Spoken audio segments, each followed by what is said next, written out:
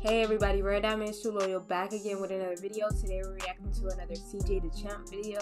SUKUNA Return of the Dog. Let's get into it, guys. Then after this, SUKUNA grabs her phone and he started looking at it like, damn, they talking hella shit on my name. The f is this fraud Kuna shit? Get this shit out my face. Dang, he just broke the whole phone.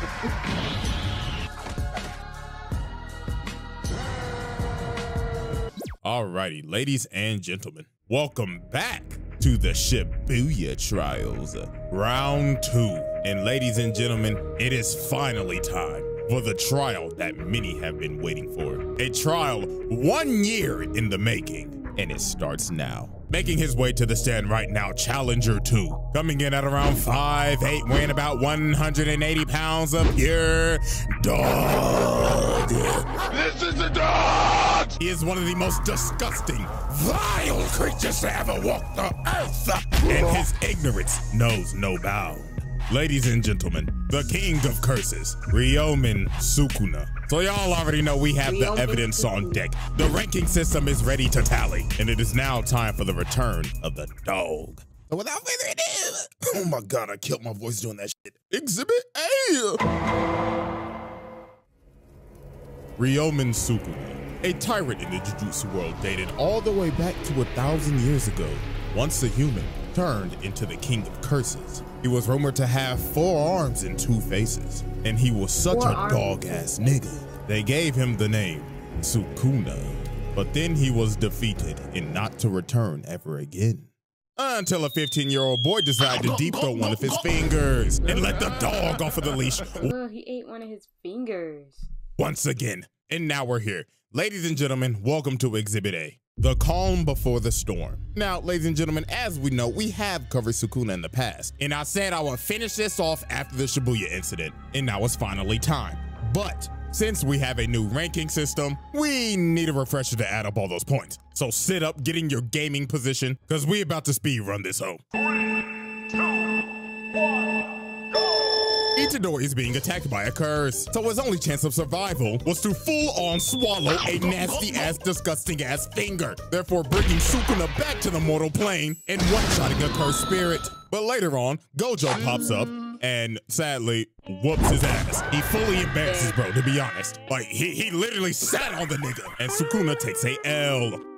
Next, Sukuna fights a cursed womb and beats the absolute piss out of him as he was stomping on his face, ripping off his arm, then proceeds to use Malevolent Shrine and shish kebabs the nigga. Shortly after that, he decides to play Dance Dance Revolution and beat the shit out of Megumi. A generational ass whooping if I have to say for myself, as he threw him, then proceeded to juggle his ass throughout the entire city, hitting him with aerial after aerial, then spiking him through a fucking hotel.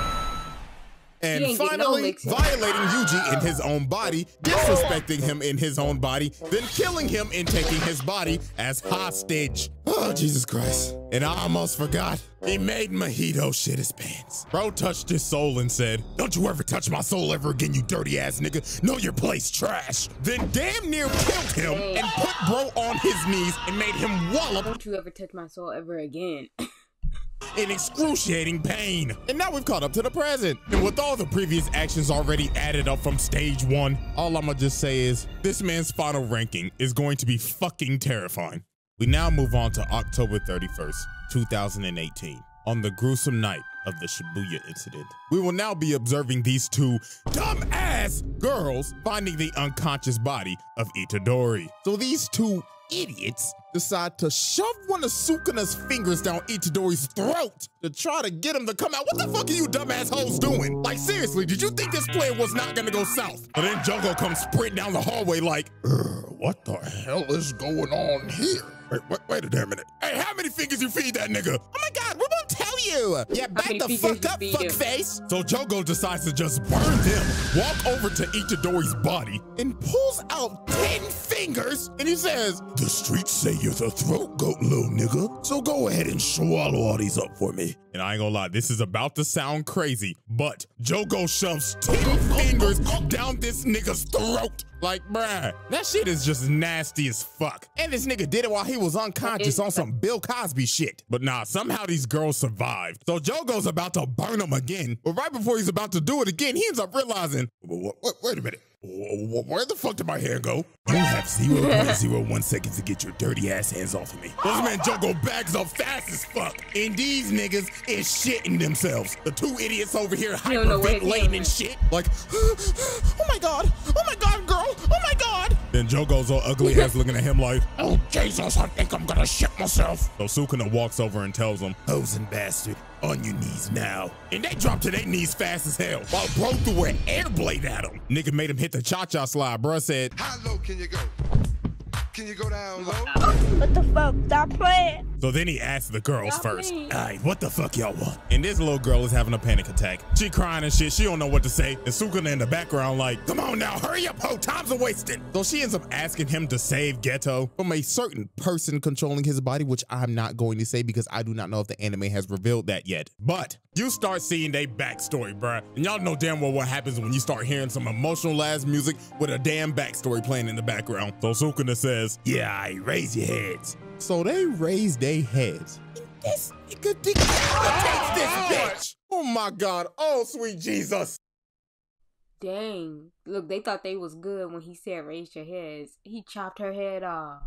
Oh, these hoes are stupid as shit. And the other girl screaming like, oh my God. Oh my God.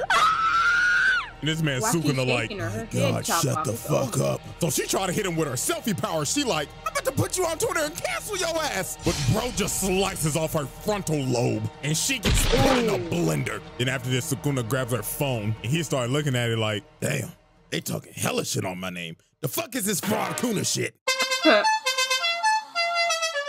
Get this shit out my face. So then he turns to Jogo and asks, all right, what you want? So Jogo says, well, to be honest, I just want to scrap with you. Huh? Well, you know, niggas been calling you a fraud Kuna lately. Okay, where the fuck did this shit come from? Twitter. So Sukuna ends up making a deal with this man. He ends up telling him, if you land one hit on me, I'll work under you and kill everybody in the Shibuya district. So Jogo ends up accepting the fight, but yeah, I don't even know if you could call this a fight. Nigga, this was a generational ass whooping. Bro started beating the shit out of this nigga, chopping up his arms, blocking every punch, cutting off his fingers, then threw him across the city like a rag doll, then hammer fists his head through the fucking ground. They only been fighting for like 20 seconds and bro's already knocked the fuck out. So Jogo goes full on Krakatoa and just starts flooding everything with magma. He's got the whole city looking like Crisis City right now and got Sukuna's ass tiptoeing back, dodging with his hands in his pockets. Then Jogo makes two big ass Susanoo magma hands and slams two skyscrapers into him. But bro busts out of it posing thinking he's Jesus. So Jogo's like, where did he go? And Sukuna comes from the side and pause, bro. Nigga, look at this frame. This is fucking terrifying. Whoever animated this little split second, nigga, you cooked. So bro slams him through the skyscraper and starts bouncing his ass like a basketball. And Jogo's just... And he ain't giving him no room to breathe either.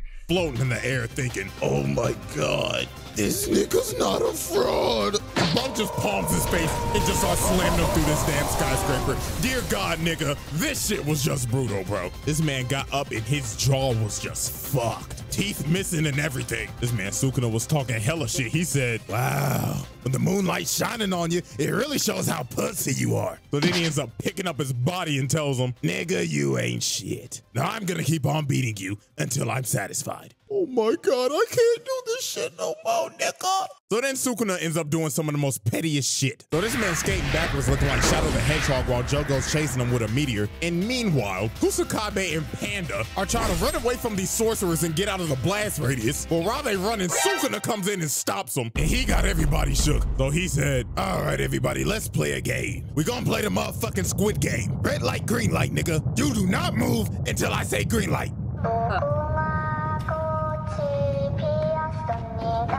Don't move. Don't move. Green light.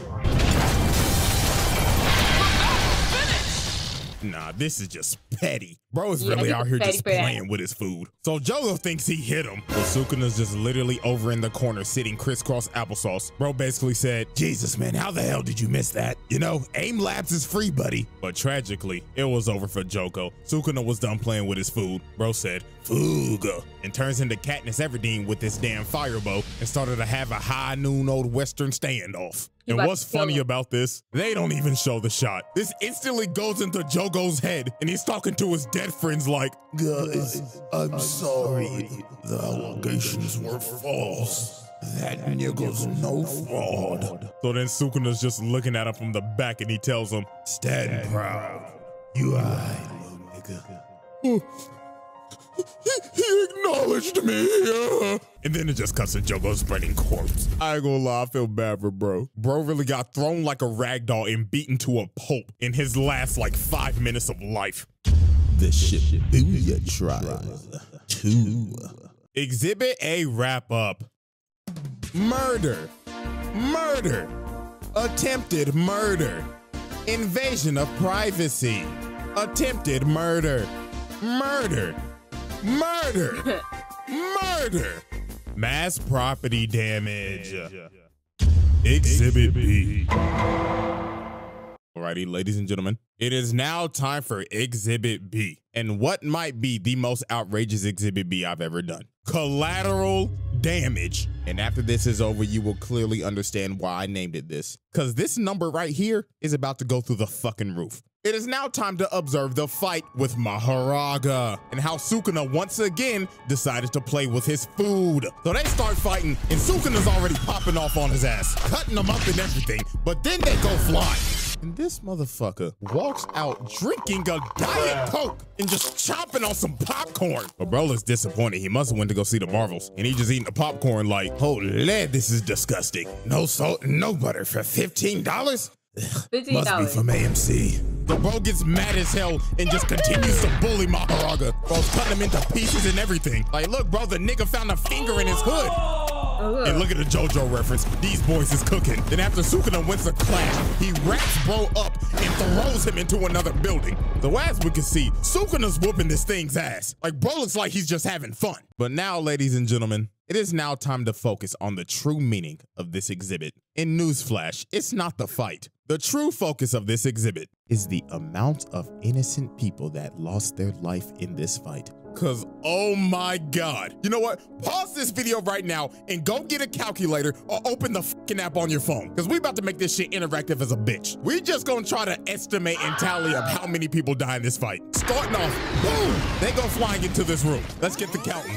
1, 2, 3, 4, 5, 6, 7, 8, 9, 10, 11, 12. They all get sliced up and Sukuna just blows up the room. 12 already dead. Bloodstains everywhere and he's putting Mahoraga on his ass. And then this is how you can see that Sukuna's just fucking around this entire fight. This nigga's just juggling his big ass with aerials, then grabs the crane, turns into Tarzan and drop kicks him. And with that single kick, the damage that he just caused is unreal. Look at this, it's a literal car avalanche going on right now. And look at all these people in the frame. I count 14 people in this frame, and that is a poor innocent little girl hanging on to her mother. And you know damn well they ain't make it out that. Add 14. Next, this whole building is falling down and these people are hanging on for their life. This nigga's grip strength is ass and he falls off. And I estimate there is at least 25 people on that roof. And look at the building fall. Like you know they did. And then this is where this starts to get really OD. So Mahoraga hits Sukuna with a train and throws him all the way into this building. And while he's on his ass, Sukuna jumps up and splits the entire building in half. And just look at all these people, bro.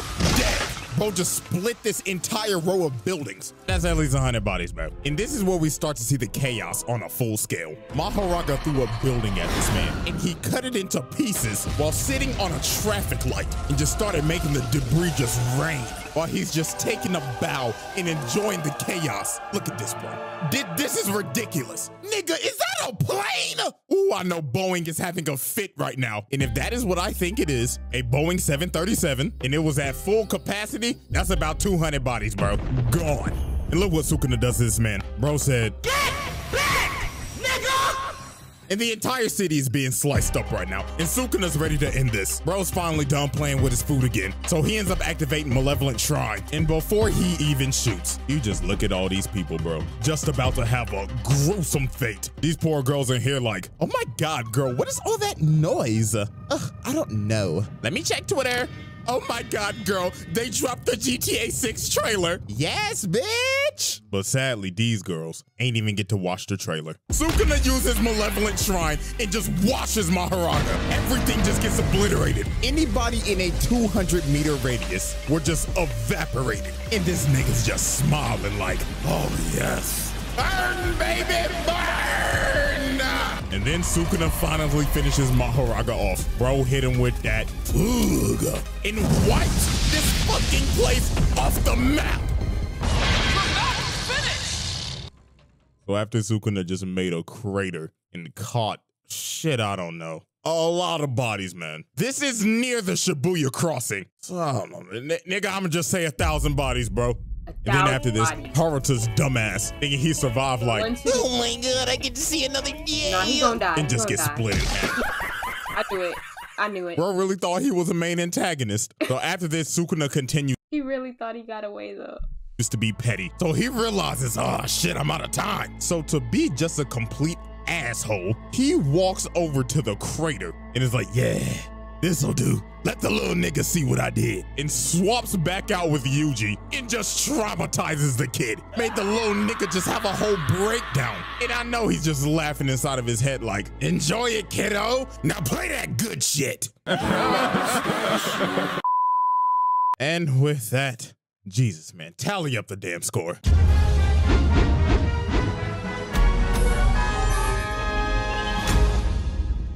And ladies and gentlemen, that completes the Shibuya trials. And since y'all showed insane support on that last video, I had to come back and give this to y'all, man. So, hey, thank y'all so much, bro. And until we meet again in like, I don't know, 2 weeks or some shit, stay frosty, nigga. Thank you guys for watching. Stay tuned. I'll be back with more videos and I'm out.